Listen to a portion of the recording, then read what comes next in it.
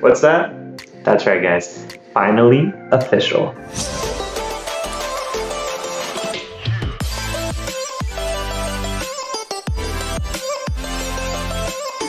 Alright guys, what is going on? Lex here from TheMDJourney, helping you succeed on your medical journey with less stress. Now, as you can see from the introduction, I am finally a medical resident.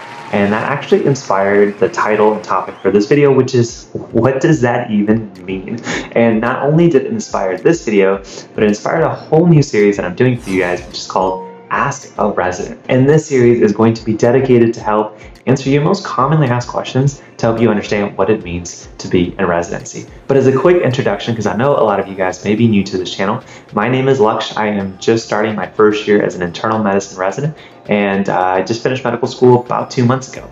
But I've been doing this channel, which is the MD Journey, and my blog for almost the last 3 years, helping students just like you learn how they can succeed throughout their medical journey and not just survive. So if that message is attracted to you, then go ahead and hit that subscribe button. And while you're at it, make sure you smash that like button too. And make sure you stay till the end because I'll be announcing a giveaway and how you can enter. So let's get into this video, which is, what is a resident doctor? What does that even mean? What do I do? And with that, I'm also gonna help you answer some other questions you may have, which is, what's an intern? What's a fellow? What's an attending? What's the hierarchy? How long does this go? So many questions. I had it too. But you may avoid asking your classmates in the fear of looking stupid. So I promise you I'll answer those questions and then you'll look like an expert. So let's get into the video. But let me first start by explaining kind of the structure of the team and the hierarchy, because every job has it and it's no different in medicine. So in residency, you begin with a hierarchy, which usually begins at the bottom of the totem pole being the med students. And it starts with a third year med student and then the fourth year med student. But right above them, and at the start of residency, a first year resident is called an intern. So that would be me, since I'm just starting.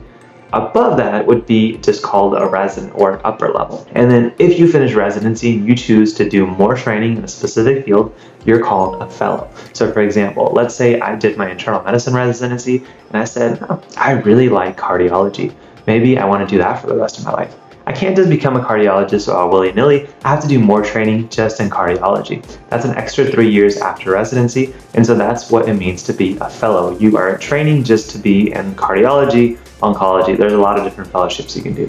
So again, medical student, intern, resident, fellow. And then above all that, supervising everybody is the attending. These are people that have been, in the field practicing medicine for several years, if not decades, and they're brilliant at what they do, and they're supervising everything that the fellow is doing, that the resident is doing, the intern is doing, definitely the med student is doing.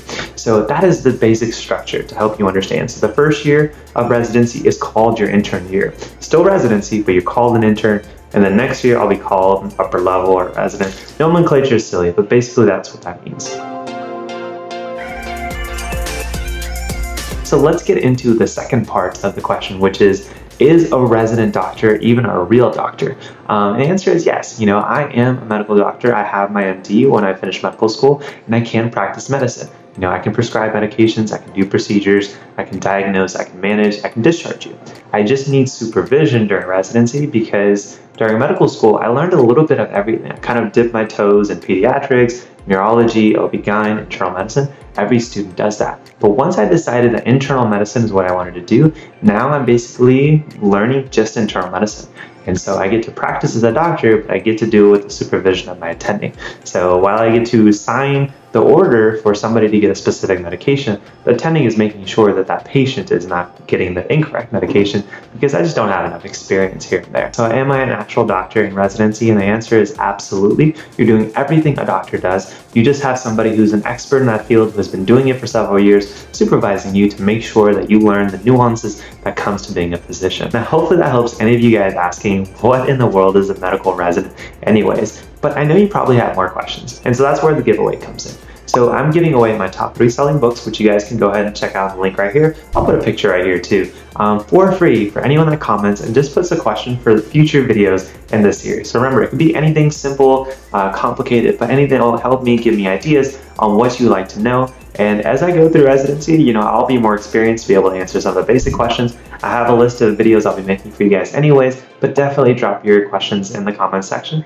And if you enjoyed it, make sure you give that video a like, go ahead and subscribe because the videos are coming out at least on a weekly basis, if not more. But thank you guys so much for being part of my journey. Hopefully I've been a little help to you on yours, and I'll see you guys in the next one. Take care, my friends.